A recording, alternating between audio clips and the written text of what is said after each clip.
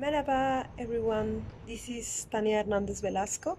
I am the director, producer, and cinematographer of the film Titixe, which follows the last attempt of a Mexican family to cultivate their piece of land.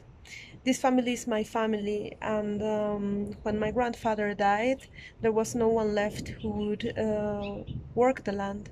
So this was a kind of goodbye and a tribute to all those who have worked the land and who have had to let it go.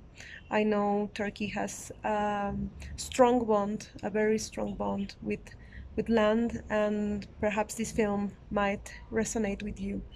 I want to thank the organizers of BFED for selecting and believing in Titixe, and hope you have a lovely edition and have good health and happiness.